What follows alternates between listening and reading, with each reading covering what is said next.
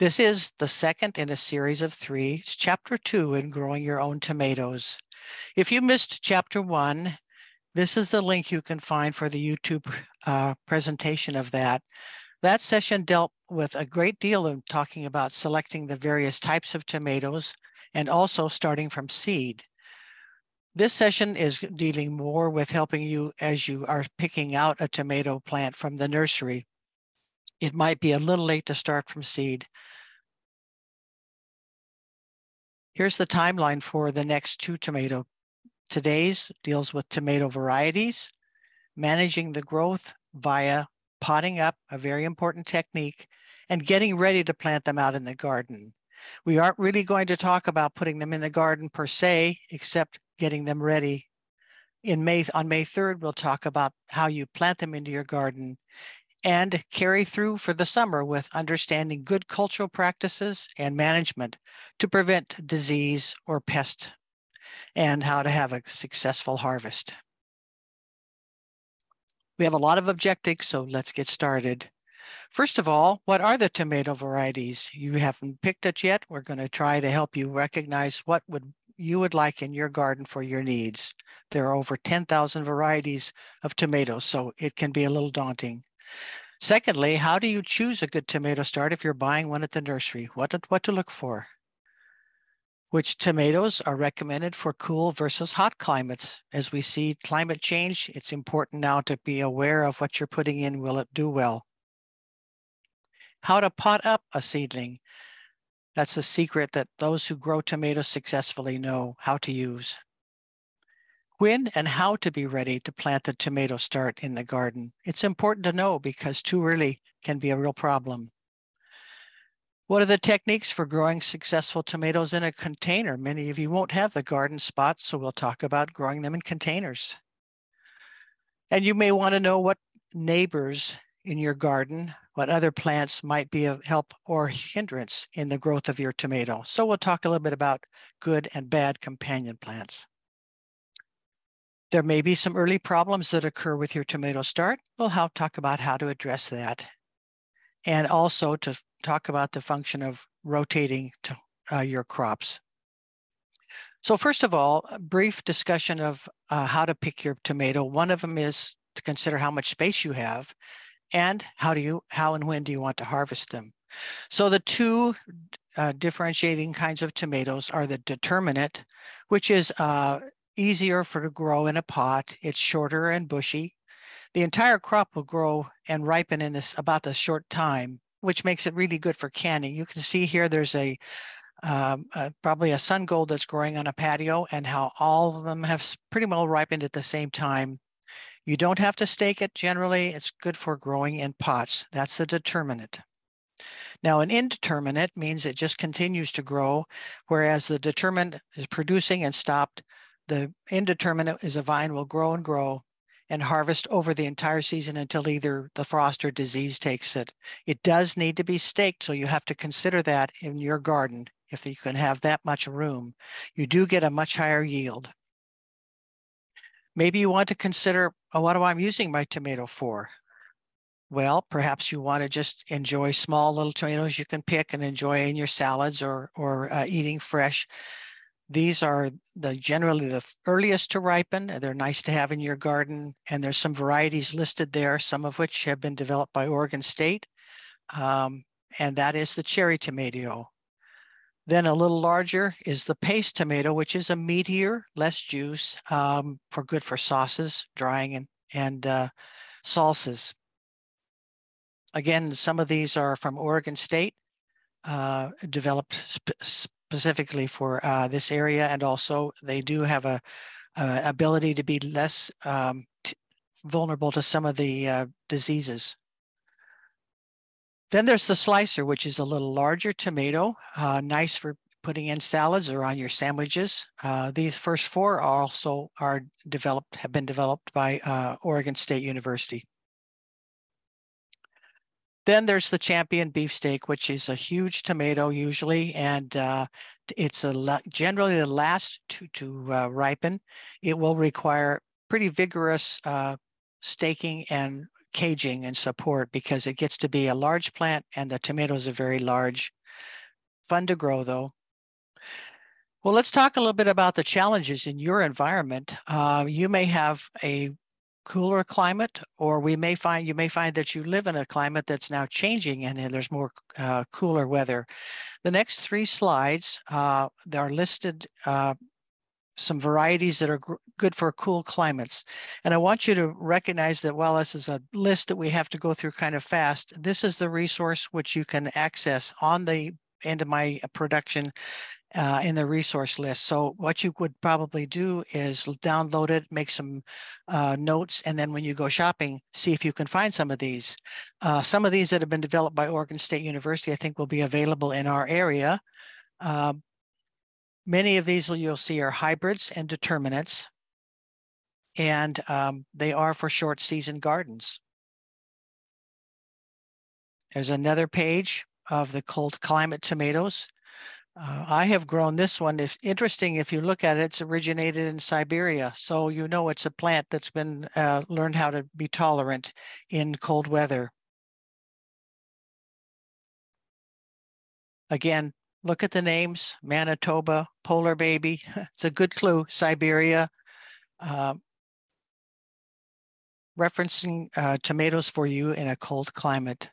Now, some of us are finding that we're having a hotter climate. And I think if you could imagine that you're going to have a chance to try to maybe one or two of each, so that you have a chance to see if these are going to help you survive the weather changes that are occurring in our climate now. So these, again, there's a resource there for you at the end of the program to access. But look at the names: 4th of July, heat wave. Got a good indication that that's going to be a tomato that's going to manage the heat. Solar fire, Spitfire, sun. Look at all the sun ones. Tomatoes for a hot climate. And here's our last page. Again, encourage you to download it when you go shopping. See if you can find some of these to put in your garden. Well, you've got an idea of what you want to get, the kind of tomato you want to grow. Let's say you're going to go shopping for it. And now what are you going to look for when you want to purchase a tomato start? Because there are some things that are important to be aware of. You want it to have dark green leaves, not yellowing. Green leaves and stem. You want it to be as wide as it is tall. You can see this is a nice canopy here of leaves. And it shouldn't be much more than 6 inches tall, because it'll have too much stem generally and a hard time in the nursery to develop the leaves it needs. You want to make sure it's grown in an individual container and it looks like it's free of insects or disease. Now here's a plant you want to avoid. You can see how lanky and tall it is. It doesn't look healthy. The leaves aren't particularly very green, so don't buy that one. You also might be tempted to say, oh, here's a nice big one with flowers and fruit already, or at least flowers on it. You don't want to buy that one either, although it's tempting. And the reason is, when you are going to plant that, you want the strength and the energy of the plant to go into developing roots. If it already has flowers on it, that's where the energy will be directed, is producing more flowers, and too early in the season. So think about root development as the most important thing for this new steep plant that you have. You also want to avoid them if there's a lot of them in a big flat, because when you try to take them apart, you're going to be tearing the roots, and that'll be a real shock as you transplant it. Here's another plant you want to try to avoid. Sometimes as they sit in the nursery for a long time, the roots will become root bound. So what's happened here is the container that it was in, as the roots come and grow through the soil, they can't get any further, and so they go back up or inside or circle around. Now you often can see it too, the roots coming down through, if you were to look before you take it out of the cell tray. You can, if you get this, you can try to tease out these roots a little bit, because right now when you put it in the soil to pot up, it's going to be a root that's a little confused because it's been growing this way. So you can kind of tease it gently out a little bit as you put it in the new soil. So all is not lost, but if you can avoid the root bound, that's a good idea. Well, where are you going to buy your tomato plant? let me suggest that you join us at the Spring Garden Fair, which is an annual event of the Clackamas County Master Gardeners. It is at the fairgrounds in Canby, Saturday, May 6th and Sunday, May 7th. And if you're wondering about where to find some of those fun tomatoes, you'll be able to find them there because there are many vendors who have hundreds of kinds of tomato starts ready for you. In addition, you'll find other vendors with other plants and garden tools, and lots chance to talk with master gardeners about some good gardening ideas. So think about May 6th and 7th, finding us at Spring Garden Fair. So you bought your tomato plant, you're bringing it home. Now, how to care for it? It's important between now and sending it out into the garden that you provide a protected environment for your start. And there's really 4 concepts to think about. The first one is warmth, keeping it warm. That would be the ambient temperature in your home or your greenhouse or atrium of 70 to 75 degrees. Now, this is no longer a time for a heat mat. If you have been using it for generating the seeds and germinating them, it's now time to take it off, because as they grow too long, you'll get elongated stems. The heat will drive that rather than producing nice leaves. So just the room in your house, 75 degrees, it does need to be warm. Second thing it needs is good light, and about at least 12 hours a day. And sometimes that can be a challenge, but generally, if you've got a good sunny window, south facing, or where you're going to have direct sunlight, you can easily grow your tomatoes in your house in the sun. If you want, you can also use fluorescent lights or LEDs, which are a very nice way to control the light.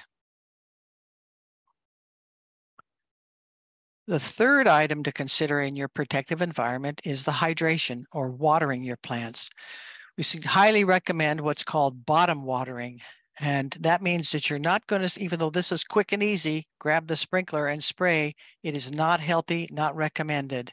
Rather, we recommend soaking the roots with bottom watering. It looks like this, a container where you put a couple inches of water in it. Let's talk a little bit more about it, give more directions here. First of all, why bottom soak the seedlings?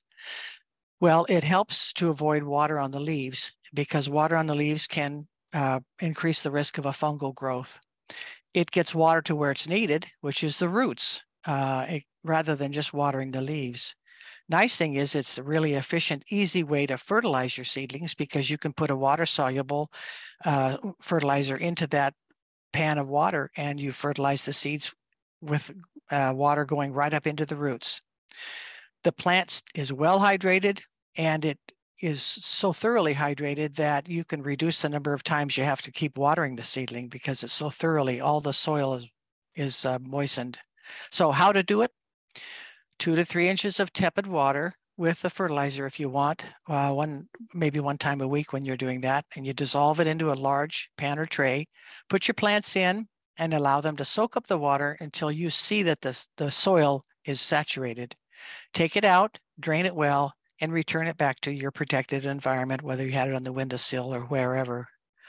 The fourth item for your protected environment is the air. So we had warmth and light and watering, and then air. So good circulation is very much needed. And this can be accomplished with just a little fan that blows, or maybe you just walk by the plants periodically through the day and brush your hand lightly with them. The importance of the air is it will prevent the stem from getting really long and leggy, and it'll reduce the risk of fungal growth and results in a better stem, a healthier stem. Now, I mentioned LED lights, and there was a bit of conversation in my first webinar about that, and I'm going to explore that a little bit further with some more information. So we know from the light that there are different lengths of light waves, and those different lengths encourage different specific plant behavior. So I've listed them here. Red and orange yellow help the plants to flower. White and green, too green, helps expands the foliage, and blue-violet promotes root and leaf growth. Well, you're going to say, do I have to buy 3 different lights? to get each wavelength? Not generally. You can buy what's called a grow light, and that'll offer the full spectrum of the wavelength. And it might look like this. So if you want to invest in LEDs, the grow light is a nice way to make sure that your plants do get that amount of light. Well, whether you've put it in your windowsill or whether you've got it in your greenhouse or just on your counter in some sunlight, when your plant looks like this, it's time to pot it up. So you're going to have it maybe pull out one or two of yours to see if the roots start to look like this, because if they do, you can see that they've wound all the way around. They've exhausted the soil that is available to them, and it's time to pot them up. Now, this is an interesting plant because this is planted in a soil block, and I mentioned that in my first webinar. The advantages of a soil block is you don't have any kind of a container, the container that surrounds it. This is the container itself. And when the roots grow out, they become what we call air pruned. They don't grow any further in the air. They just stop and they just stay there at the edge of the block until you're ready to transplant them, and then they're ready to go. So it transplants very easily without the shock of a plant that's been inside of a plastic cell. But anyway, it looks the same, as you can see here, contrasting them. They're about the same height and they look healthy, and both of them are ready to pot up. So potting up, very important technique. Seedlings are maybe 2 to 3 inches tall. For those of you who started it from seed, it's about 4 weeks after that. Then you're going to move that to a larger plant, a pot, 4-inch pot, to avoid getting the pot-bound plant. Then when it grows to be this height, then you're going to pot it up again. Now you may find the nursery plant that you purchased is already this tall. In that case, then you need to pot up to develop the roots. You want to pot it up again at least 2 or 3 times before you put it in the garden. Important, after you repot it, try to give it a bit of a break from direct sun so that it can recover, especially if it's from a cell. It's not such a concern with a soil block one. So let's see what it looks like. It's maybe a little bit easier to see with the pictures. So I'm going to take the bottom leaves off, and I want to plant this deep into a pot. I'm looking for improving the roots. So when I do that, I put it deep and then fill it up with soil. And we'll talk about the fact that tomatoes have adventitious roots. Now that means that the plant, when it's put into the soil, is a good way to describe it and see it. It's planted deep in the soil, and you clear up to the top, and the roots are going to start developing here. The roots are going to start developing here from the stem because of adventitious roots. And let's look at it here, another way to see it. So the soil, when it comes in contact with the stem will produce roots from that portion. So if you think about the fact that the more roots your plant has, the healthier your plant is. Now, interesting here, this plant has gotten so tall that it's needed to be laid down, and that's fine. It works just fine. You gently lay it down. You might do this in your garden as well with the trench planting, which we'll talk about with the third webinar. But look at all those roots that have developed because I have repotted it each time. This one probably has been repotted 2 or 3 times, all those healthy roots. So each time you pot up, the plant becomes healthier. So, okay, how do we do it? What are the steps? First of all, you want to soak the seedling because you want the soil surrounding the roots to cling to the roots. If it's dry and the soil falls away, that's a problem. The roots are exposed and you could damage them. So soak them first, take away the lower leaves, use the potting mix, a nice clean potting mix, and put it deeper into the pot. After you've done that, you want to fertilize it and water it. The fertilizer recommended would be about 1/4 strength of what you would normally use for a large plant. And then put it in a protected place to provide that protection for its continued growth. Well, you've got your plants potted up. They're doing well. You're watching them. So let's take a minute and say, okay, we want to eventually get it out in the garden. So let's talk about getting the garden ready, because we can do that while our seedlings are growing. First thing is, let's look at the soil condition, where to plant, and what do I need at the planting time. So we're going to be kind of preparing ourselves. We want to have the soil at the right pH level. For a tomato, that is generally a little acidic, 6.2 to 6.8. And you're going to say, how do I know that? We welcome you and encourage you to bring your, you can bring up to 4 samples of, small samples of soil from your garden to the Spring Garden Fair. That is a free service we offer. Soil testing, we want it could be other parts of your garden too. Just check for your tomatoes for sure to make sure that you've got this level. And we teach afterwards, we give you the results, we teach about how to amend the soil so that it will be what the level that you need for your crop. If you don't have a soil test available, the rule of thumb is to apply some fertilizer, generally a base universal level of 10-10-10 per 100 square feet. And you want to work the fertilizer into the soil 2 to 3 weeks before planting. What does the soil look like? Well, if you've watched some of the other webinars, you know that we've taught that when the soil looks like this, it's not a good time to go in and work it. You can destroy and damage the soil structure when it makes a hard pack like that. Rather, you want it to look loamy and loose like that. The challenge with tomatoes is it not only needs to be nice and loamy, but it needs to be warm, 60 degrees or warmer. So how do we get that? Well, one of the ways is you can pre-warm the soil if you want. Put out a plastic mulch. Now, there's several different kinds of mulch, plastic mulch. There's the clear, which if you put it down, it'll warm the soil the fastest, but it'll also allow the sunlight through, which means you're going to be outgrowing weeds. So a black or red mulch, plastic mulch, will warm the soil and block the weeds. And there are some who found that the red plastic mulch increases the yield and will ripen the fruit faster. And of course, if you have a raised bed that's above the grade, that's also a nice way. Your soil will be warmer there from the sides. So that's a nice way that you can have warmer soil ahead of the normal garden, open garden. Well, here's a picture of a gardener who's warmed it with plastic sheeting. Now, you'll notice that it's pulled tight and anchored here. If you have air spaces in it, it's going to be an insulation and prevent the warming of the soil. So secure it down tight. The interesting thing is, it's been found that if it's on a nice sunny day, that the solar energy will warm the soil by as much as about 16 degrees Fahrenheit on one day. So a plastic mulch is a nice way to consider if you want to get your soil warmer.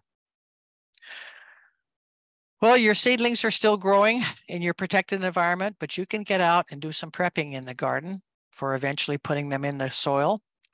If you get a chance and the soil is workable, you can turn it under and around for about 10 to 12 inches deep, add some organic matter, 2 to 3 inches. And again, make sure that you've got a chance to have your pH tested and you're within range for that plant. Well, where are you going to plant them? Location is very important. A tomato plant needs a minimum of 8 hours of sun. It needs to have the soil loamy, well drained, and it needs to be protected from the wind. However, you don't want it in a low spot because there'll be no air circulation there. And the other problem is the moisture may collect and puddle and not drain well.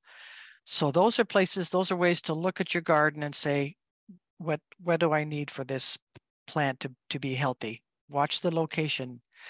Now, some of you may say, I don't have a space like that where I can find those types of requirements. So in which case, you can grow a tomato on your balcony or patio, especially the cherry tomatoes do well. Now, what you should do is get yourself the pot that you can use. It should be 4 to 5 gallons in size because the tomato has a very large root system. It doesn't really matter what it's made of. It can be terracotta, it can be metal, it can be wood. What matters is that it allows for good drainage. That's what's the most important thing there is not the size, but that you can water it and the water will drain well. It should have 6 to 8 hours of sunlight if possible. Cherry tomatoes can get by often with just 6, but if you've got a sunny spot, the better the tomato will be. But it is possible to grow tomatoes well in a garden, in a pot container. Well, some containers can be a problem if you have too many in one container, or you have too small of a container, too many here, too small. Maybe you've added too much water, or you can't got it where there's enough light. So let's look at these requirements again. Too small of a container, maybe too much water or not enough water, or maybe you're watering the foliage of the plant, which isn't good. So each one of these, too many, not enough light, or failure to fertilize, also, you consider that within that pot is a limited amount of soil that's been utilized by the plant. Excuse me. And so you need to make sure that you're adding fertilizer, probably more than you would if it were in the garden. Now you've been potting up, and now you're saying, when can I start planting in the garden? Well, my plant is now 6 to 10 inches tall, and the soil temperature is now warmer. So maybe I could put it in the ground. I might want to add some protection. So I've considered that. The nighttime temperatures are above 50 degrees. And I don't know if I want to, though, because I find that if I'm not here, I've got inadequate soil and air temperatures. I'm just going to keep potting it up because I'm not trusting the weather right now. Because remember, every time I keep it in a protected environment and pot it up, I can sink the plant deeper and the roots will grow stronger. So there's no rush to get that out into the garden. In fact, well, here's a checklist. My garden soil's prepped and ready. Daytime temperatures are pretty good. Nighttime temperatures are not bad. I've got my tools ready. Am I ready to go? No, wait. One more technique we've got to talk about. Hardening off. Very important procedure before you get ready to put that tomato out in the garden. Hardening off means that you are taking your plant, which has been in a wonderfully cozy, comfy environment, and you're going to prepare it before you put it out in the garden. Just think about going from your comfortable home, 70 degrees, and you're putting it out into the garden in the soil and the environment that's out there. And that's a real shock. And so in order to avoid that shock, which can, damage the growth of the plant right off the bat and kind of stunt it. So let's 10 to 14 days before you think you're going to put it out in the garden, start acclimating it, which means hardening off. You want to start very slowly, just a little bit, 1 hour at a time, increasing it, try to keep it out of direct sunlight, and you increase it up to a day. Now, it's very important that you monitor it for water and leaf health because the plants will lose moisture faster outside. So make sure that you're keeping an eye on them for water. Final step, if the weather allows it, you want to leave it out overnight for a few days just to see if the temperature will be adequate and to see how they do. You want to make sure that you're also looking at your warming, the planting area, that it's nice and warm too. Well, something to consider though about the hardening off is if you, again, they lose water, so you need to frequently water it. But if the temperature drops during that time that you've got them out and it's below 60 degrees Fahrenheit, you need to bring it indoors. Tomatoes can experience a chilling injury, which can delay the growth and cause this incident called cat facing in some of the early fruits that develop. So you want to avoid that chilling. Let's talk just a minute about degree days. This is in response to some studies that Oregon State has done to help growers understand when plants grow, what temperatures are needed for plants to grow adequately and optimally. So if we talk about degree days, the issue is really to help us understand why I shouldn't plant out in the garden too early, because that's always a temptation, especially when our seedling starts to look big and healthy and we have a few warm days, we want to put it out in the garden. But the study for degree days, what it does is it measures the accumulation of the air temperature, and or basically what creates a growing day. So the concept of heat units is mentioned. Now the heat unit can be figured by taking the average daily temperature. That means I take the high and the low, add them together, divide by 2 for the average. And from that number, I'm going to subtract what's called the base temperature. And for a tomato, the base temperature is 50 degrees. That means it won't grow below 50 degrees. That's the base temperature. Now, if my nighttime temperatures are low, we may not have enough heat units for sufficient growth. Again, I have listed this in my resources. It's a very interesting article, and it also talks about other vegetable gardens that you may be interested, vegetable plants that you may be interested in putting in your garden, and it figures the degree days need for those plants. So, well, how does that affect my tomato planting times? So again, here we go, a base air temperature, which was the average, which is the amount of warmth needed for growth in a tomato. So here we go with the average temperature, and let's pick a day in late May when we might have a high of 50 and a high of 80 and a low of 50. So the average then is 65. And from that average, we subtract the base temperature of 50 degrees, which gives us, quote, 15 degree days. Now, what does a degree day mean? It means that we are going to figure that into the total degree days required for a certain stage of the plant. So here in this study they've done, here's a new girl variety of tomato, and they say, how many degree days does it take for us to see the first flower? They have studied and find it takes 498 degree days to get the first flower. Well, if I have 15 degree days with this type of a temperature, average temperature, it's going to take 33 days for me to have the first flower. Interestingly enough, if you take some of the later developing and ripening tomato plants, which indigo rose is one, the first flower there requires 590 degree days or 40 days of actual growth. So it's important to think about because the degree days will affect the fruiting rate as well as the growth rate of your plant. Well, let's take another hypothetical here. So I looked in early in May when somebody might be tempted to put the tomato plant in. Oh, it's a nice sunny day. We have a high of 70, but it's kind of cool at night, 45. The average is 57. If I subtract the base temperature, remember that was the temperature of 50, which was the plant at which the temperature at which a tomato needs to grow. Subtract that from the average, I get 7 degree days. If early girl requires 498 heat units or degree days to flower, if it doesn't get much warmer than that, that could take me 71 days till I get to the first flower. Well, of course, it's not going to stay that cold, but I know that by putting it out when it's this temperature, I'm not going to have optimal growth.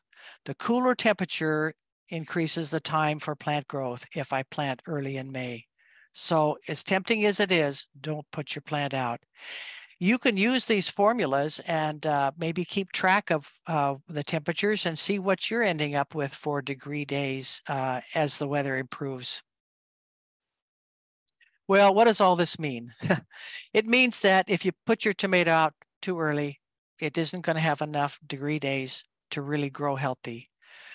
And when a plant is out there lacking the heat units, it almost looks kind of sad. It may languish and take time to recover from the exposure of the temperatures that were below the base, which is 50 degrees. The other risk is that plant could be susceptible to molding and rotting. So we want to avoid that. Well, we're not ready to put them out in the garden. The materials are ready, though, for us to gather and get ready so that when we do want to plant them, let's have them ready and handy. So the next webinar, May 3rd, we'll talk about actually putting them out in the garden. But for now, let's just gather materials so that we're ready. So the first one is we need to have fertilizer. And that ratio we'll talk about in a few minutes about why that's the best for our tomato production. So we have fertilizer at hand. We're going to gather some stakes because your plant needs to be supported as it grows. And you'll put the stake in the day that you plant it. The stake will keep it upright, and you can use a lot of different materials, bamboo, metal, plastic, or wood, and you'll want to put some soft ties to attach to the plant to the stake. You also will need cages. You have to have them both really to have your plant really be safe and grow strong. Cages need to be very sturdy. Some that are sold are not sturdy enough, so look for a good sturdy tall tomato plant cage. It can be made out of wood or plastic piping or metal. You're going to make sure that you've got your soil warmed and ready at 65 degrees. And if you want, you may want to put on some row covers or cloches, whatever you need for the protection of that plant. Have these items on hand and ready to go for when you're ready to plant in your garden. Other things to consider is how you're going to rotate the crop, which we'll talk about in a few minutes, and if you want any companion plants to grow alongside. So let's go back and talk about the fertilizer, the first item on there. Tomatoes are incredibly heavy feeders.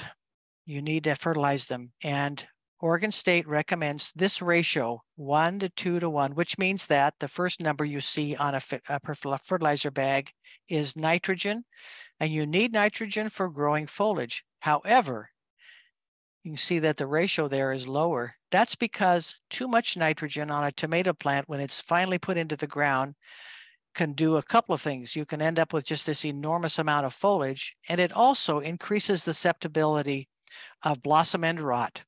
So you want to limit the nitrogen to just this ratio. What you do want are flowers and fruit. So the phosphorus, the second number, is the item you want to have higher in your fertilizer. And the third item is the potassium, and that's at a level a little bit lower. It helps with the roots, but the main thing is you're going to want to have urging of flowers and fruit with the phosphorus added in the fertilizer. Well, with fertilizing, you want to start way before, if you can, if the soil's workable, by working compost or a slow acting fertilizer, some of the natural ones, organic ones. At planting time, you're going to put in about just a handful, 1 to 2 ounces of the fertilizer we mentioned, or bone meal, and you put that in each particular planting hole for each tomato plant. So here's the 4 items we talked about to gather: fertilizer, stakes and ties. You might need some season extenders if you want to protect your plants, and strong cages. Now, you're growing your plants, putting them in. We've been asked, are there good plants to plant around, good companion plants? Since as Master Gardeners, we are always teaching from evidence-based materials and scientific studies, it's a little hard for us to grab a hold of a good scientific study, but there's a lot of good anecdotal evidence and common sense that helps us to understand that, yes, there are good companion plants for tomatoes. It's hard to have a good scientific study because there's just too many factors that influence while your plant's out there in the garden besides the companion plant that's next to it. But this is a good list of herbs and flowers. Basil's highly recommended to grow near your tomato plant.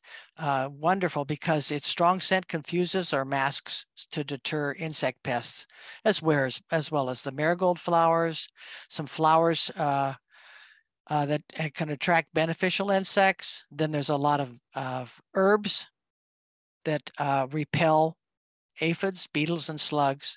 And some of these will also attract beneficial insects. So these are good to think about having them near or around your plants. Also vegetables you can use for nitrogen fixing in your soil, and then more plants that will mask the scent from insects, as onion and garlic. Now, those are good companion plants. Is there a bad plant to have next to your tomato or around your tomato? And that's definitely true.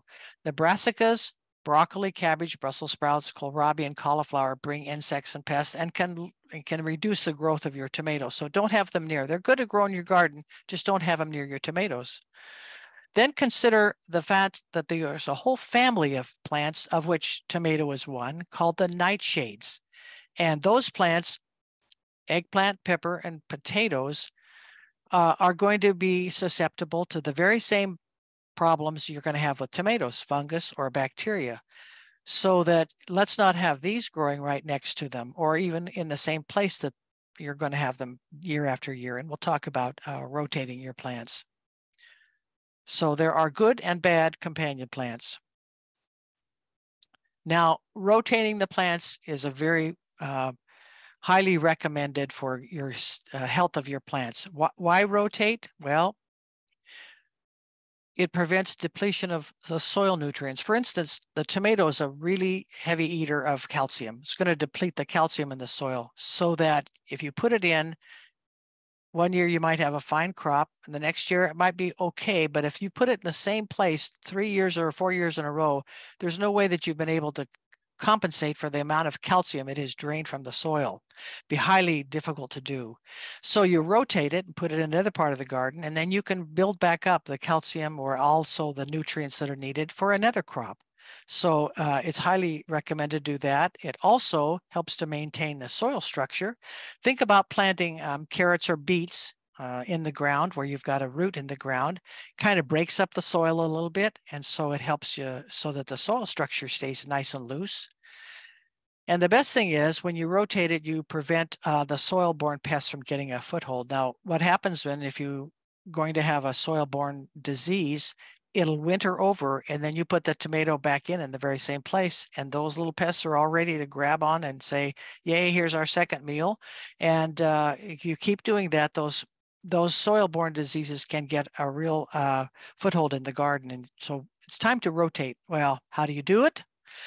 You avoid planting tomatoes or any of the family of crops. Remember, we talked about the nightshades in the same location for 3 years. So if you can rotate it out and leave it so that you don't have a nightshade in the same place, any one of these tomatoes, peppers, or eggplants or potatoes in the same spot, then that will eliminate or really highly reduce the risk of having any of those diseases that linger over. Now, sometimes it's very hard to rotate because you might say, I don't have that many spaces in my garden that meet the criteria for circulation and sun and whatever. So here's some options. You could start using pots, or if you can't find another spot, you can just add some clean soil to try and mix in. Or you might want to consider planting, if you have limited space, a grafted tomato, because the grafted plant, the scion is put on a rootstock that is very vigorous and resistant to a lot of soil-borne diseases. So they're more expensive, but if you only want to have 1 or 2 or 3 of them, you could do that, and then you don't have to worry so much about rotating your tomato. Well, I want to talk a little bit about how to improve the soil and also get your tomato seedling healthy while it's growing inside in your protected environment. So I highly recommend the use of worm castings or worm tea. Look at all the things that it can do. It improves soil structure, it adds microbes, it has nutrients. Look at all the micronutrients that it adds, and macronutrients. It improves water retention capacity. What I like to do is when I do a potting up is I'll do a top dressing right there on the soil. And I also like to make a tea from the worm castings, and I use it as a foliar spray, or it could be used as in the bottom watering, adding it in the water. So you say, well, how in the world do I make worm tea? Well, I use a sock, a natural fiber sock, and you fill it up with the worm castings. Tie the end of it shut, and then put it in a bucket of water. You're going to steep it overnight, keep it submerged. When it's done, it should look like a weak tea. And then you take the bag out, store the tea without a lid, and use it within a week or two, because the microorganisms that you have created in this tea or that are living there need oxygen, and they won't last forever. They'll die after a while. But it's a wonderful foliar spray. When the plants start to look a little, less than great, it just perks them right up. You're going to have some problems maybe that occur. Largely, it's due to nutrient deficiency. You can always take a picture of the leaf and contact the Master Gardeners helpline, because they can help you with diagnose it. And this one, just this particular example, I've experienced in the past, it's a magnesium deficiency, and the leaves become kind of yellow and brittle. And what I did was made a foliar spray of magnesium sulfate. Probably could have avoided that if I hadn't started my seedling quite so early that year, because they were in the pot a long time. And even though I potted them up, the leaves started to have some difficulty. But I also found that by adding a foliar spray of Weem tea that I've been able to avoid this problem now. Well, to summarize, we have talked about the various varieties of tomatoes. You have determined which are best for your garden based on how you want to use it and how you can grow it, how we prepare the garden bed, and most important, potting up, take advantage of adventitious roots, transplanting, and materials that you need as you're going to start thinking about getting them out to the garden. Be sure that we're using hardening off techniques and consider rotation of the crops, and also soil and plant enrichment. Hello, we're here to answer your questions. We've had several sent in, and Priscilla's going to lead us through them. Welcome, Priscilla. And thanks to Carol and Cheryl for also answering questions. Yeah, there were a lot of questions coming in, and great topic. And people are ready and willing to get their tomatoes out in the garden, but we really want to set them straight about some of this stuff in chapter 2. One of them was about potting up. Can you give us an idea of, if your plant is in a 4-inch pot, what size pot does it go up to? Like, can I put that into a 3-gallon pot and just be done? It's tempting. Give me some transitions. You'd be all done. No, just remember that every time that you're going to move that little plant a bit deeper, and if you were to go to a big 3-gallon pot, you can't put it very deep. It's not a very big plant. If it's in a 4-inch pot right now, it might be up to 10 inches tall. And even if you took some of the lower leaves off and put it down, you're not going to get it that deep. And every time that you repot it up, and consider doing it gradually. I saw several questions, and so this is a good one to bring up for everybody to kind of reinforce it, Priscilla. The more times you can repot it up and gradually, then the better it is. And let's say you're going to buy it at the Spring Garden Fair. And there, by the way, there will be a link that will be sent out when you get your link out for this. There'll be some more information on the Spring Garden Fair. When you get it, you're going to buy probably a 4 to 6 inch high one, and it'll largely will be in a 4-inch pot. I would say take it home, let it grow for a little bit, and then put it into maybe a 6 or 7-inch pot. And then you can go from that into maybe a gallon pot, and you've done it twice, and that should be pretty good. At least 2 to 3 times. Try to do that, because each time you do, you're going to get more roots. And remember, we've said the health of the plant is determined by the health of the roots. And the more roots you can get. The tomato really gives us an advantage that many plants don't, by having the roots, the cells in the stem that become root cells. Great answer. That I think that answers a lot of people's questions. But it is tempting, I know, to just say, I'm just going to jump to a big pot, save some time. Right. No, don't be tempted to do it. Take the time to repot. Your plant will love you for it. Yes. Season extenders. There were talks about water walls and hoop houses, or a high tunnel. That's yes. What I think. And how does that factor into degree days? So can you just give us a little bit of answers about, the use of those season extenders and degree days? Well, degree days are independent of whatever you've got your plants over. It's just, that's the way the heat of the atmosphere is. But what you're doing with your season extenders is just providing a little more protection. The wall of water, as you saw the picture there of the gardener, she lives in Montana, which it's a short season, and so that it allows her to put her tomatoes out earlier. The one thing that I know that she has to watch, though, is when it does warm up, she's got to take those off. So I think you want to think of both the hoop houses and the wall of water, or a cloche. There's some ways you can make your own little covers with milk jugs, upside down milk jugs.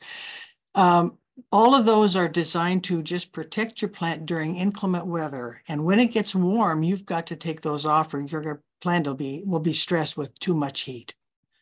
right?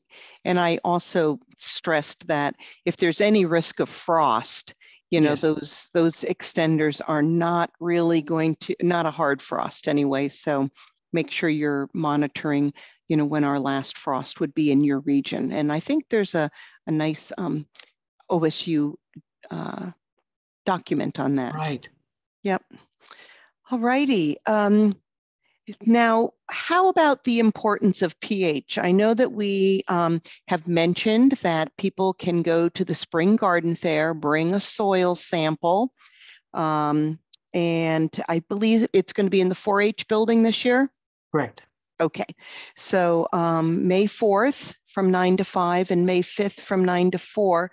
Explain again a little bit about pH and why that helps our tomato plants and all plants do well. Yes, right. Yeah. So if you think about your ground, that the soil that has, you put in nitrogen and you put phosphorus and whatever, and you say this should be just what the plant needs, but if the pH is too low, maybe it's acidic. Remember, tomato likes just slightly acidic, 6.2 to 6.8. So let's say you got it in a patch that you had blueberries or strawberries, and that's a little more acidic soil. And you say, why aren't my tomatoes doing well? It is interesting that the pH, the level of pH allows the nutrients to dissolve and be able to take up into the plant. So if I have the wrong pH, I can have all the nitrogen or phosphorus in that plant needs, but it's not able to be dissolved because of the wrong pH. So it locks it up. That's the main thing. That's the reason that we say start. If you're going to start with how do I have a good garden and how do I get my plants to grow, start with the right pH. Now, interestingly, when we've done the soil samples and the pH testing, people don't need to bring in a gallon of soil. Usually 3 or 4 tablespoons in a Ziploc bag, labeled the garden area that you are taking it from and maybe what you want to plant in there, so that the master gardeners who are testing and counseling you can help you understand whether you need to amend the soil and change the pH at all.